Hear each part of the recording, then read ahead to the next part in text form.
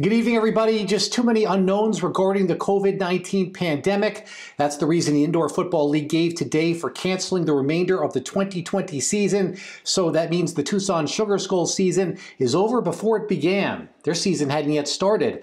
2020 was going to be a promising campaign with new head coach Dixie Wooten and quarterback Daquan Neal. However, the IFL has approved an extended 16-game schedule for 2021.